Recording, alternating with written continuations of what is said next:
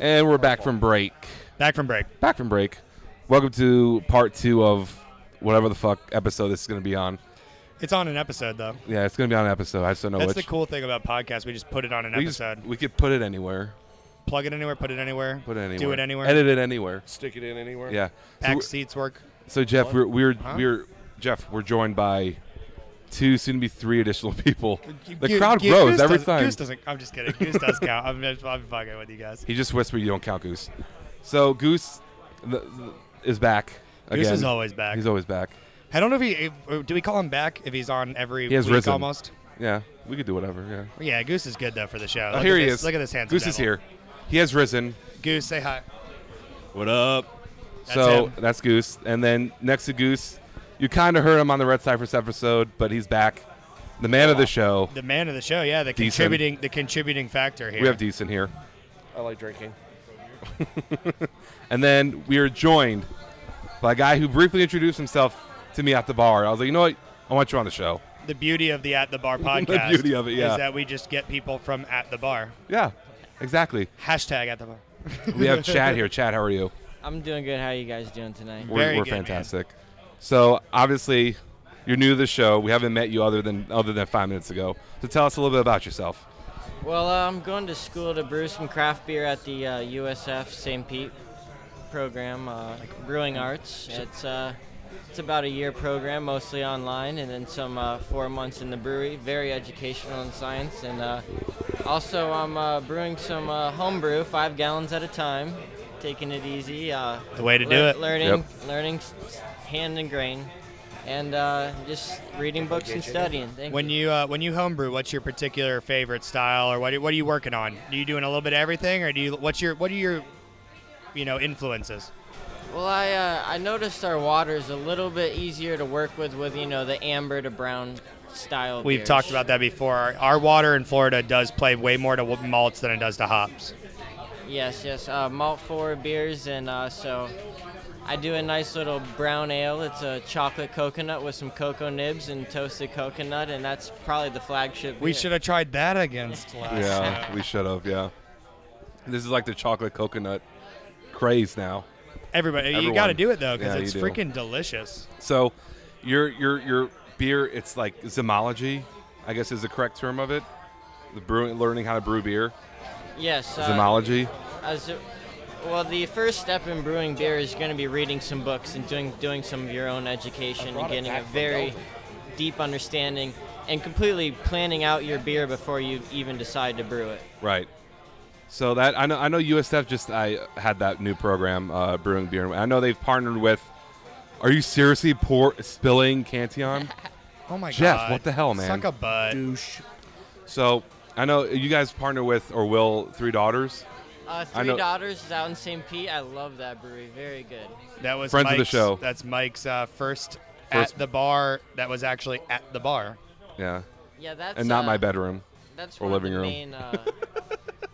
The main program is Three Daughters is very heavy in that program. Also, we do some work with Cigar City, and Just fucking up, man. Well, I'm just taking liberties with John's Cantillon as I pour out full glasses. Everyone's getting full glasses. So that's. I didn't know if he wanted to save some. I mean, I despise USF because I'm a UCF alum. Yeah, go Knights. Yeah, but regardless, I mean, we're a perfect record, man. Can you so, give us the bill? I think it's cool that USF is doing a program like that in Tampa. Tampa, we've said numerous times on the show, is like the heart of craft beer in Florida. So I think that's really cool. I mean, we're not going to get any students other than Chad over here who's studying beer at USF. I doubt it. No, for the homebrewing festival that we mentioned earlier at a different episode, earlier or later. The homebrewing festival. we have the UCF Homebrewers Club on board with us, but we have not had USF, and I didn't even think that a Tampa school would want to send people over here. Well, it's an actual degree, correct? Yeah. It's a certificate. Oh, it's a certificate. So you want to go into brewing? Is that what you're? Yes, I plan on starting a nano brewery as a small family company. Okay, cool. And you work at? Is it all right if we drop where you work? Yeah, that's fine. Okay. You work at what brewery in Tampa? It's called Escape, and that would be in Trinity, Florida. Trinity, Florida? Yes. we're gonna touch into that Dogfish Head because that's my jam. Don't pour it all. Well, you can pour. I mean, whatever. So, Chef, you guys stay on topic. well, what's the topic right now? We're talking about well, one, he's drinking a new Dogfish Head, which I want to ask him, interview him on. Romantic Chemistry IPA. But we're talking about he wants to open his own brewery eventually once he gets his certificate. So Beautiful. I think it's an awesome idea. I think the problems that we've seen with Florida breweries are going to exist even stronger when you get to that point, because I think we're going to be at the pinnacle of the bubble in Florida. So you got to be careful with what you do. But at the end of the day, quality beer will win out. Always. And if you don't appeal to the masses, if you make your beer for beer lovers and you have your brewery, your tap room is cool, your staff is good, your atmosphere is right, and your beers are quality, you'll survive any bubble wave, freaking dip, any burst. Whatever. Yeah. You'll survive it, and we're going to see it, because the people who are starting to close their doors already, as we've seen, some breweries closing their doors, it's gonna continue to happen. But it's the people who are brewing the fruit wheat beer, the crappy IPA, the run-of-the-mill pale ale, and they're all doing the same thing, and those are the people that aren't surviving. So you obviously, and just it's so simple, but you understanding what our water plays into means that you have a lot of experience already in what you're doing. You have a lot of art in your craft, because we've talked about it before. There are too many breweries in Florida that want to be a hoppy brewery because hops are trendy, but they don't understand what Florida brewing is, because you can't use Florida water and brew a decent IPA anymore. You have to either chemically alter it, get your water from somewhere else, or you got to be malty, and that's the facts. And it's just the way our water is. We're at sea level. You know what I mean? So it's like our water doesn't play into malts. I mean, Right. into hops. It plays into malts. right. Well, one thing you can do to be very have many styles of beer in Florida is to have a reverse osmosis filter, and that's something we plan on doing for our lighter style fruity wheat beers, is to use mostly reverse osmosis water. I think a lot of breweries do that. Well, we were talking about on another episode that we were talking about creating a Florida style, and that's you come to Florida because Florida is the #1 state in the country for tourism. So you come to Florida and you want to have Florida style beer. So we were talking about creating a Florida style, and actually a couple brewers and some people that were very high up in the craft beer world mentioned doing a fruity Berliner Weiss with a little bit of a sour note as a Florida style beer, something that no one's done before. And you can't do that particularly well with what our water naturally is. But like you were saying, you filter your water properly, or you chemically alter your water properly, and all of a sudden you're open for sours. You can make some really awesome and great stuff. The water's too hard. Is that the problem? Yeah. It's The probably natural water? Yeah. I mean, I don't know. I'm not a brewer, but I know that Alkalinity. speaking on behalf of trying Florida beers for a long time, the IPAs are always lacking, and the malty beers always come through very well. So Deason. Yes. Yeah. We were packing everything up after our beer battle. Totally my fault. I was late. I was going to be here earlier.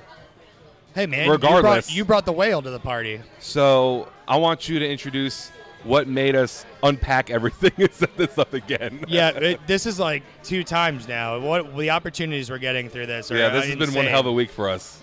Chad just happened to be here. He gets to try a freaking a beer Cantillon, a beer that Deason's introducing. Okay. So back in September of last year, we decided, well, the wife actually decided we were going to go international, and that Belgium was a place to go. Now, of course, we also went to Amsterdam because, duh. Yeah. So we had quite a few of the breweries, and this is the only brewery that I actually brought stuff back from, because a lot of the breweries, we've got it here in the States. That's crazy to me. So did you see the pictures that he showed you? Let him introduce the beer, but the pictures.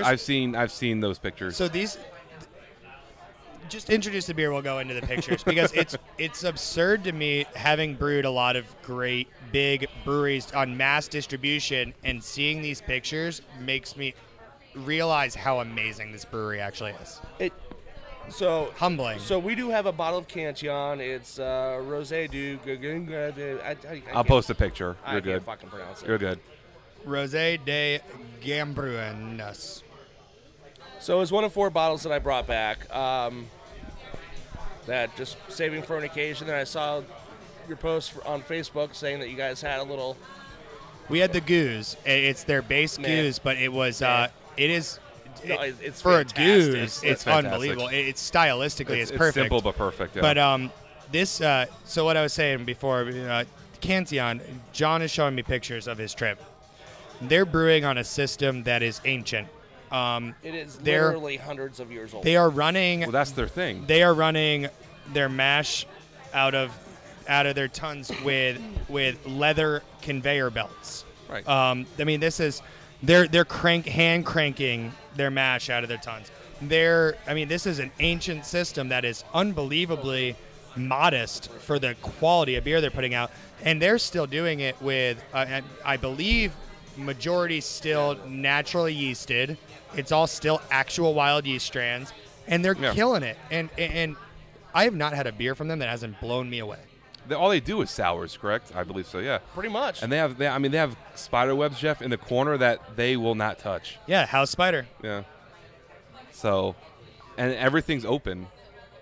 I All feel the really containers bad are now open. that I have this sour that I still enjoy from Red Cypress, but I'm sitting with it with a Cantillon next to it, and now there's no chance that this beer has of holding up. You know. Jeff, you're not drinking a sour as we keep going over. It's their Saison. Yeah, for the love. Yeah. Get it right. Saison is a sour I style know. of beer. Yeah, goose idiot. All right.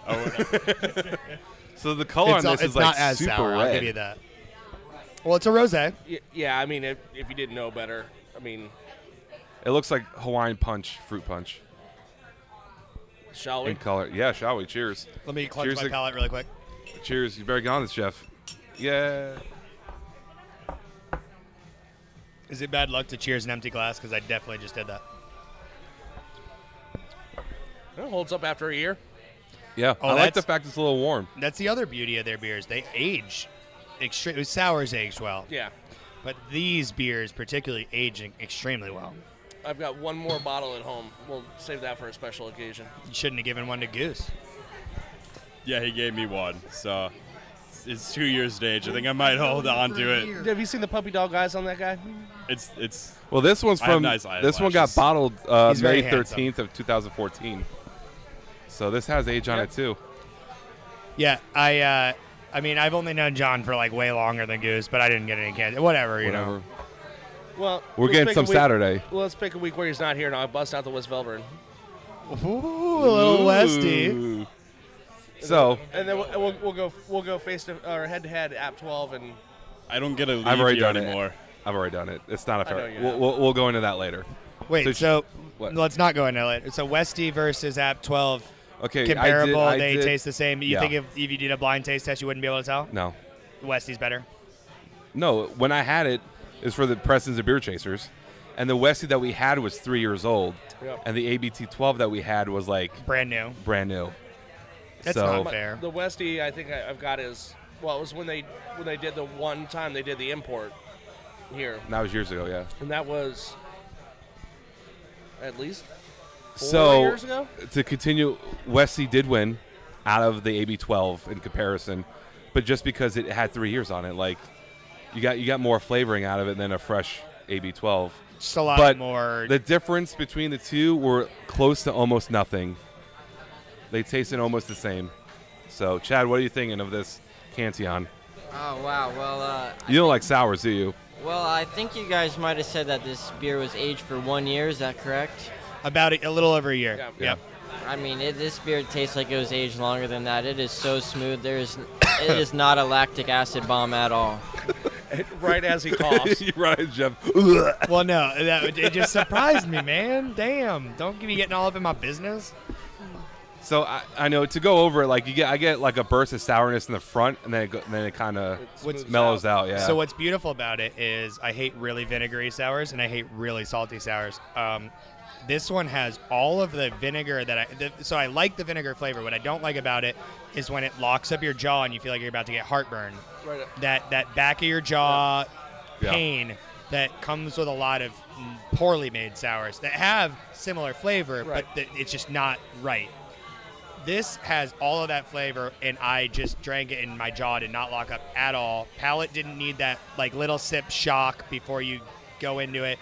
And I'm getting into sours. I'm very amateur. I'll admit that, because it's been a few months of me pushing and pushing and pushing. But I've every brewery I go to, every time I see a new sour come out, I'm trying it, and I'm trying to get into them. And I still don't like Berliners terribly well, but I'm getting there. Yeah. And this beer, for all of the like good vinegary, what you're expecting from a sour, it's not light. It's definitely not a light-bodied sour, but it has all the flavor of what you want in a sour without that lockjaw, heartburn kind of, which is hard to do.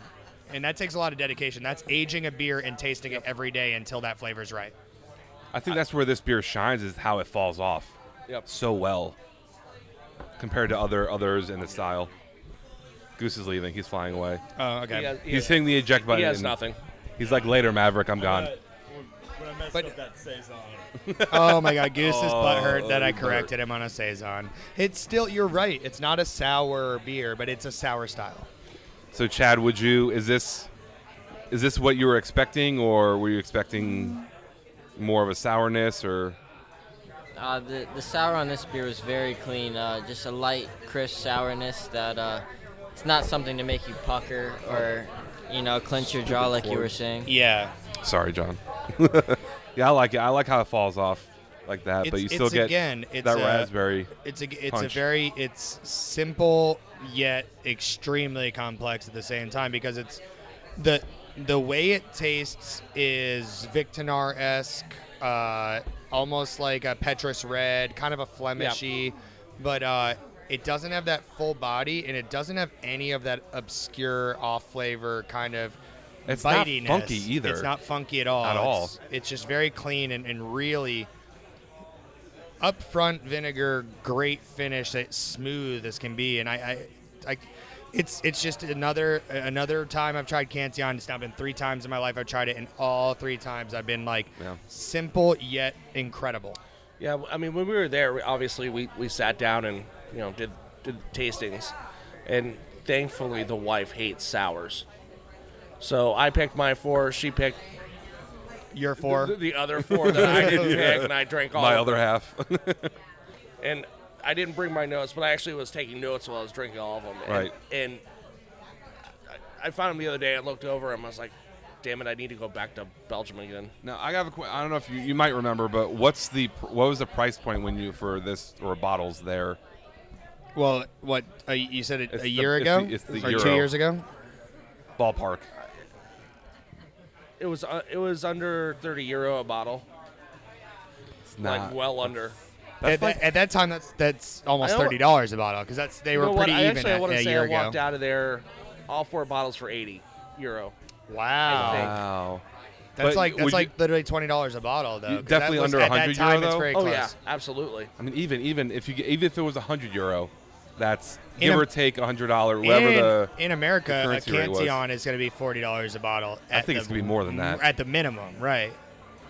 So you're talking half price when you're buying it from the brewery. Yeah, and the bonus was all the workers. They were right as we got done with the tasting. It was break time, so they all grabbed their folding chairs, opened up the garage door, all sat out front and were eating a snack, and they're like, "Hey, American snacks? Sure."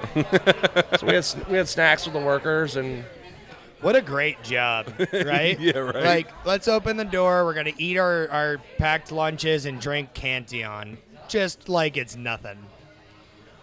Right? well, you really can. I mean, the ABV on them's lower. low. So it's so you can drink them all day. It's crushable. Yeah. I hate that because I 5% this one. Because I don't think you should ever be crushing a beer of this quality, but you do. But it is crushable. When in Belgium, right? Shit, I mean, if it was like €5 a glass, I'd fucking crush When it all in day. Cantillon. So, Jeff, from 0 to 10. Scale 1 to 10. 0 to 10. Knowing nothing gets better than what, 9.7? That's me, what he thinks, but he's The highest I've ever given was a 9.7 on the show. Well, didn't you say nothing gets more than a 9.7? There's been one beer in my life that has gotten higher than a 9.7, and I'm not going to disclose it because it was part of a bottle share and it wasn't on the show, and I don't want people to like. Persimmon Hollow. Yeah, it was persimmon. Paddle wheeler. No, but no, I don't give a lot higher than 9.7. 9.7 is basically a perfect beer. If you think, So what do you got? I'm gonna give this a 9.4 to 9.5, 9.4, 9.4. And this is an amateur sourist that doesn't really do a lot with them, and I'm just trying to learn them. But I give this a 9.4. I think it's incredibly well balanced. The body is high enough that it's not drinking sour air, Right. and low enough that it's crushable, and at the same time, complex flavor that gives you tons of vinegar but doesn't bite your jaw at all. So I give it a 9.4, 9.5. There is framboise in this. There's raspberries. Which is weird because I hate framboise. Framboise is a lot sweeter than this for me. Yeah, this is good. true sour. Decent. What are you thinking? 0 to 10 or hell, 0 to 100? Hell, I brought it. Yeah, 0 to 100. Whatever. I brought it back, so I'm partial. I'm going 9.5. I mean, there is nothing wrong with this. And I think Nothing wrong with it. Someone who doesn't even like sours. Me.